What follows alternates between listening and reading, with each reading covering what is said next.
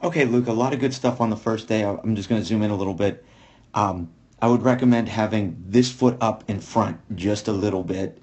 I'll talk to you about that in person. I would recommend that you work with your bat a little bit more level, but you do a really nice job as you see the ball coming in of weight on your inside leg. I'm watching the trademark of your bat.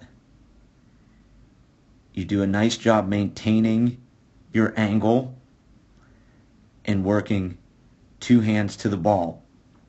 Um, they kind of messed up your film, and on the other clip, I can't combine clips with this in Coach's eye, but when you missed, you just missed underneath the ball a little bit, and I think that if you continue to work level, it would be easier, level with your barrel, because as you can see how your bat's level when you bunt, as you start there, you see how it just takes a little bit more motion to get to level, but good body action moving to the ball. You'll see that here again as well. Real good body action going to the ball. Very good body action going to the ball. Angle is set.